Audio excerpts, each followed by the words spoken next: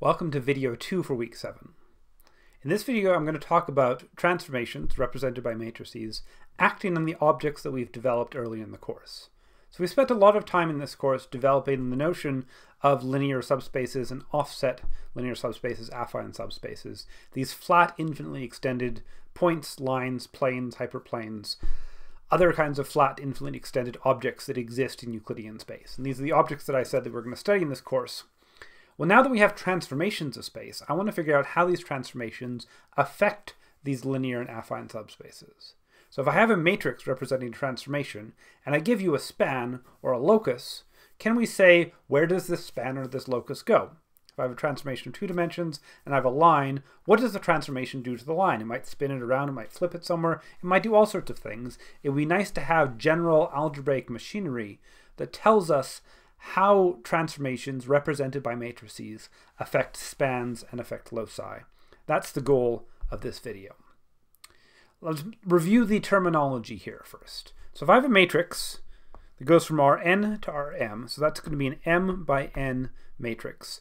The size, the number of rows, the number of columns. The number of rows is going to be the domain of the target. The number of columns is going to be the domain, where we start.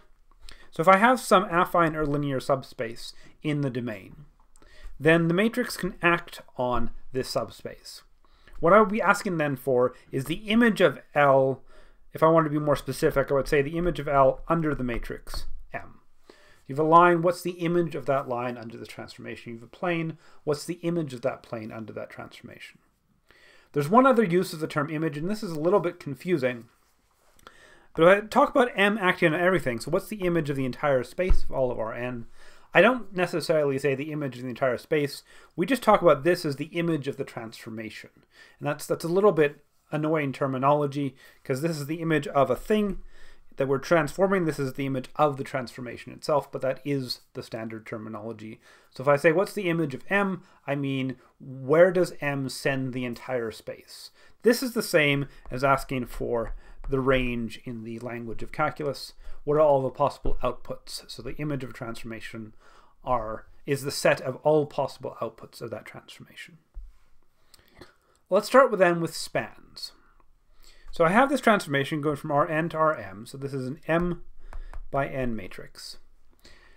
The matrix action is linear. That was the whole point. Matrices perfectly encoded linear transformations.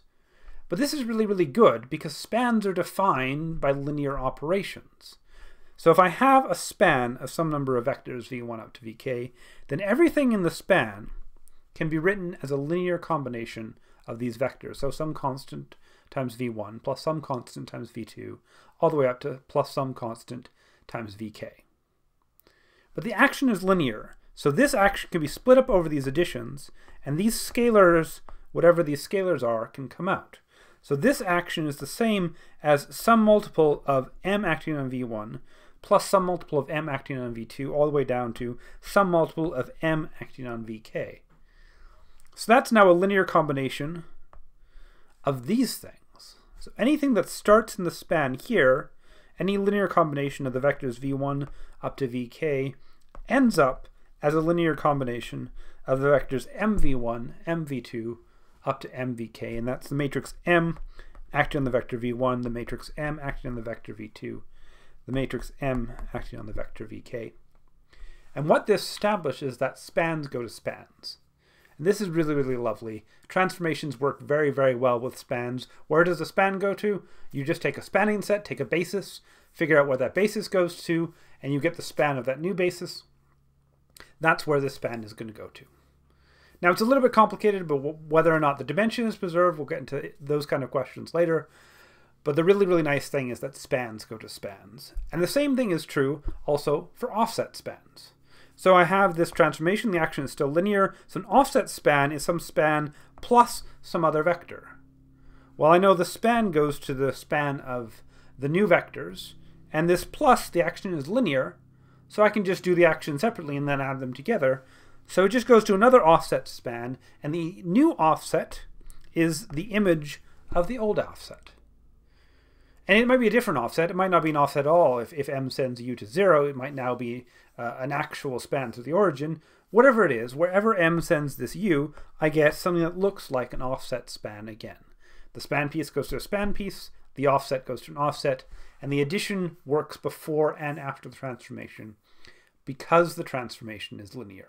All of this is based on the idea that we're studying in this course linear transformations, things that work well with addition and scalar multiplication.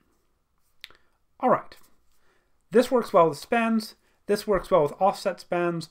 What happens with loci? Loci are not described by linear combinations, they're described by linear equations. And we might think, well, that's good. Linear equations are formed of linear operations. Unfortunately, they don't transform as nicely. We can't just transform the coefficients of the equation.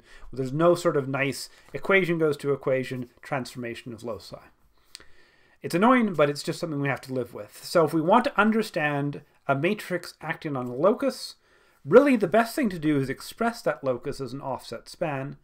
And that's a thing we already know how to do. We can write the locus as a system, we can solve the system, we can express the system as free parameters, and in a system expressed, a solution expressed as free parameters, we can write that as an offset span. So via the work we've done on systems and how to solve them and how to express their solutions, a locus can always be expressed as an offset span. And then we can calculate the image of that offset span as we did in the previous slide. And this, in general, is the only way to calculate images of loci. You might think, well, planes and hyperplanes are defined by normals. Normal is the vector. Can't we just figure out what the normal goes to? Won't that be the new normal? Unfortunately, that won't be. Normals of planes and hyperplanes may not be preserved under transformations because the fact that something sits orthogonal may change. The transformation may move things, change angles, and things that start out as orthogonal may not end up as orthogonal. So as much as it is tempted to try and transform the equations or transform the normals, none of that works in general. The only way we can transform loci via matrices is actually to go back to expressing them as spans or offset spans.